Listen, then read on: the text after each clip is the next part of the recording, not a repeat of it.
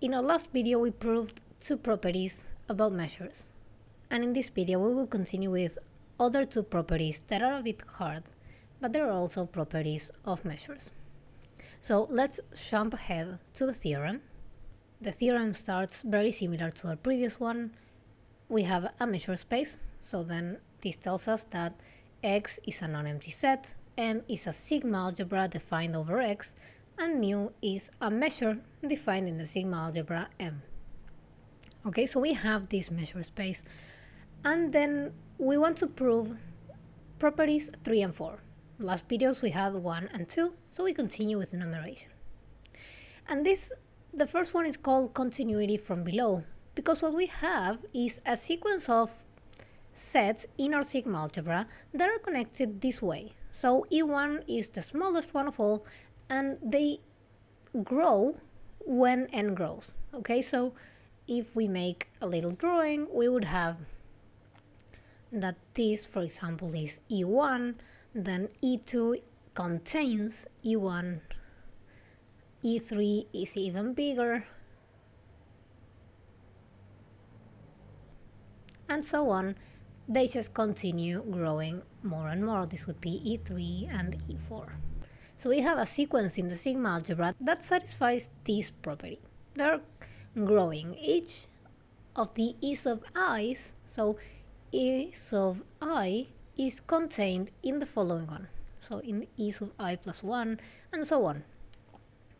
Then, so the biggest one of all is when n tends to infinity, right? So n equal to infinity, E sub infinity, if that even exists, would be the greatest one of all, would be the biggest one, the one that contains all the rest. So the union would actually be that bigger and bigger set. So the measure of the union has to be the limit of the measures when j goes to infinity.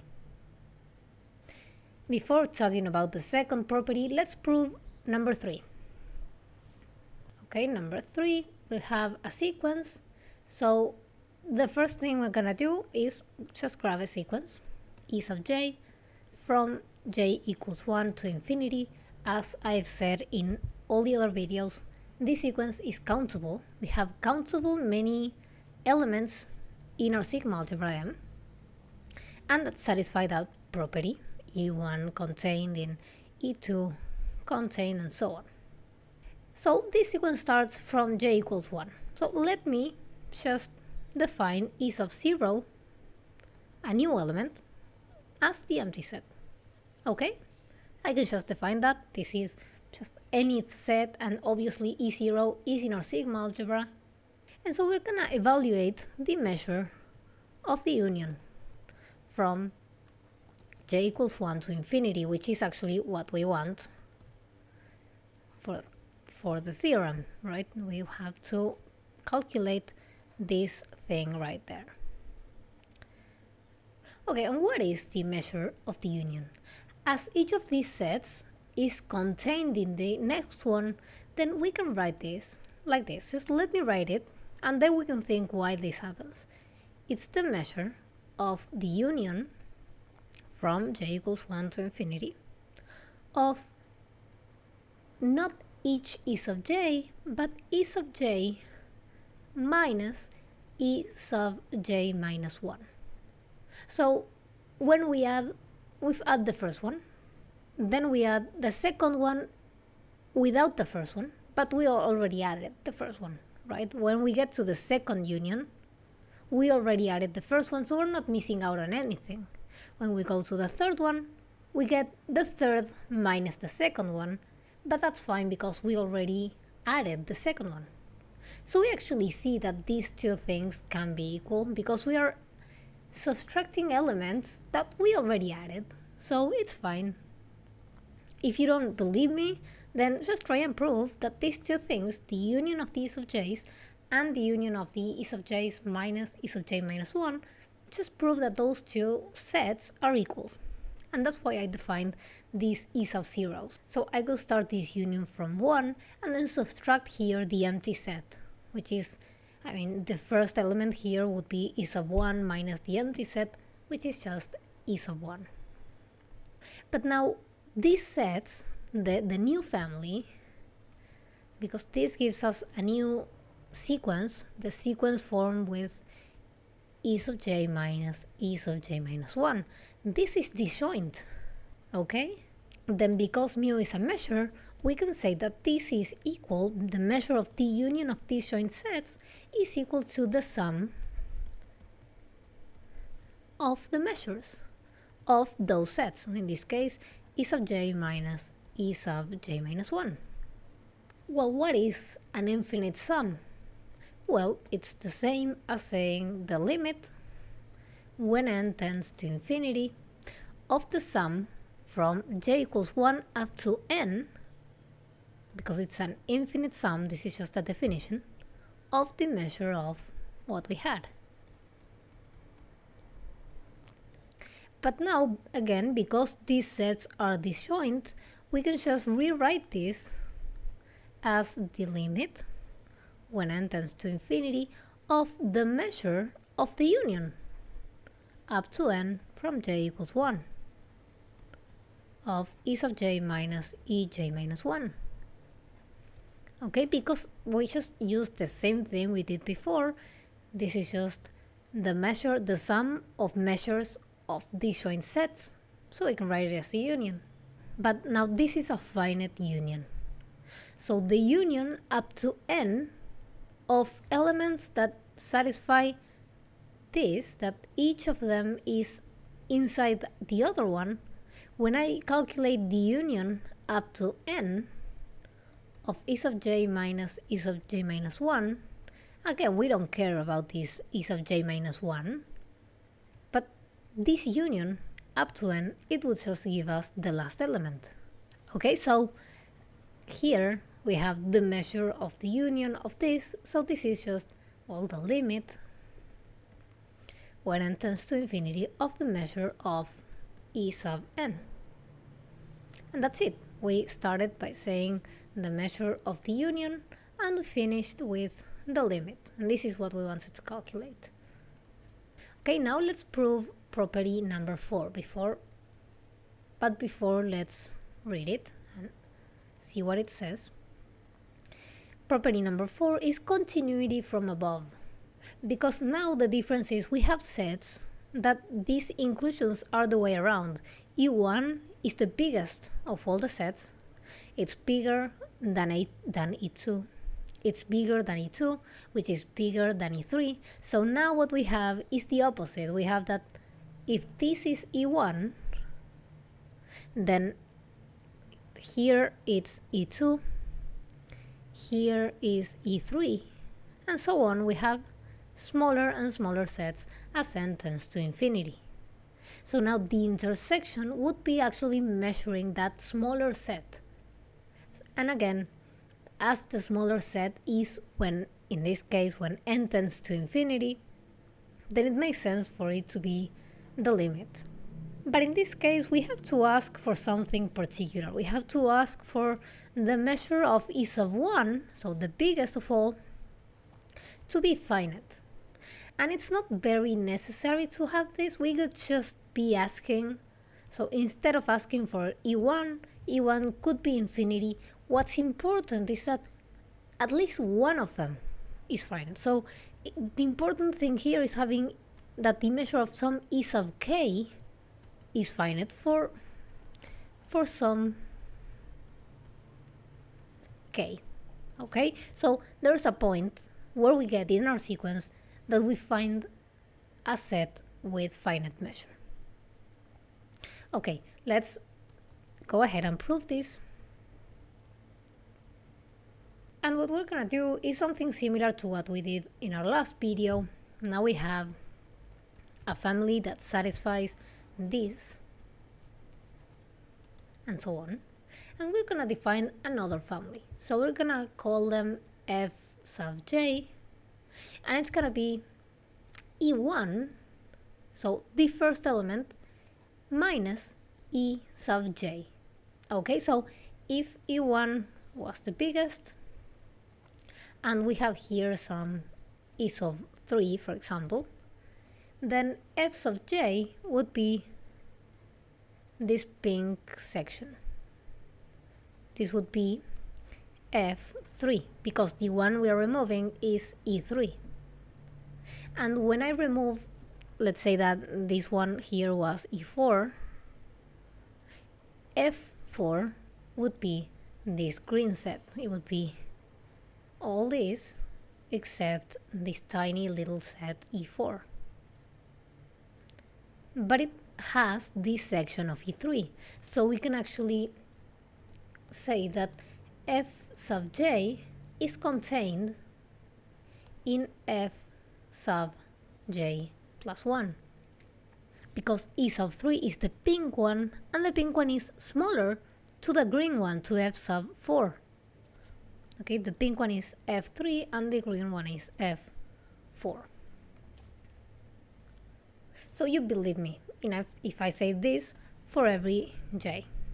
And now let's think for a moment, because we're just grabbing properties to then calculate the measure we need and get the result. Now E sub 1, we can write it as E sub 1 minus some E sub j union E sub j. Okay, we can remove a set and then add it again. But this thing we have here, this is Fj. So then this is equal to F sub j union E sub j. And this union is disjoint. Okay, because F sub j doesn't have E sub j because of its definition. So because it's a disjoint union, we have that the measure of E1, the measure of this part here, is equal because the measure is disjoint to the measure of F sub j plus the measure of E sub j. Okay, and this is true for all j because the union is disjoint. Remember that in our last video we saw that the measure of the union was less than or equal to if the union was just anything. If the sets involved in the union weren't maybe disjoint, then the measure was with a less than or equal to. But now, as these are disjoint, this is just because of the definition of a measure. We have that the measure of E1 is equal to the sum of these two measures. Okay, and now we can calculate what is the union of the F sub j's. I know these things might seem random, but you'll see I'm going somewhere. The union of the F sub j's is the union, and by definition of F sub j, of E1 minus EJ. Right, and these unions are from j equals 1 to infinity, j equals 1 to infinity. And this is a well-known property. If you don't know about it, you can just prove it. It's very simple. You just have to prove the double inclusion. This is E1 minus the intersection of the E sub j's from j equals 1 to infinity. And so now that we have this, we can just say, okay, I'm gonna move this to the other side with a union. Just bring it to the other side, and we have cleared E1. So E1 would be this union of S sub j's union, and this union is going to be disjoint again by definition, this intersection. So we actually have this here, the intersection from j equals 1 to infinity of E sub j. Okay, and now because, as before, because this is disjoint, then we get that the measure of E1 is equal to the measure of the union of the F sub j's plus the measure of the intersections of the E sub j's. But now let's see what we had for F sub j. F sub j satisfies this property right here. So we are calculating the union here of sets that are one included in the next one. That rings a bell, doesn't it? Well, it's just continuity from below, because we're calculating the measure of the union of sets that are growing. That's what we're gonna use then for f. The measure of the f's is gonna be the limits of their measures. So this first term is going to be equal to the limit, when n tends to infinity, of the measures of f sub n. And then we have plus this other measure of the intersection. But now, and here we're gonna use this. Now the measure of f sub j is equal to the measure of e sub 1, just using the definition, minus the measure of e sub j, because this is what we got. This property right here, we just have to clear the measure of f sub j, because the measure of e sub 1 is finite. From here, so let me make a big arrow. Here we are using this because the measure of e sub 1, our hypothesis told us that this was finite. Otherwise we wouldn't be able to subtract like this. So instead of here writing the measure of the f sub n, let me write the measure of e1 minus the measure of e sub n. And then we have plus the measure of the intersection. But now here we have the measure of e sub 1, and here as well, because this measure is not affected by the limit. And we have the limit of minus mu of e sub n.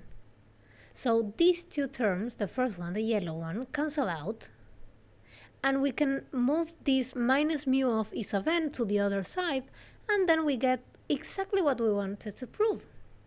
Because we get this, then mu of the intersection is equal to just moving this with the limit to the other side. And this is exactly what we were trying to prove. Now, when we started this property, I said that it wasn't actually necessary to have the measure of E1. I said we could have it for any E sub k. And the proof for that would be just saying the exact same thing, but starting here with the definition of f for E1 instead of E1, ek minus ej. And doing everything like this, we would be reaching the same conclusion.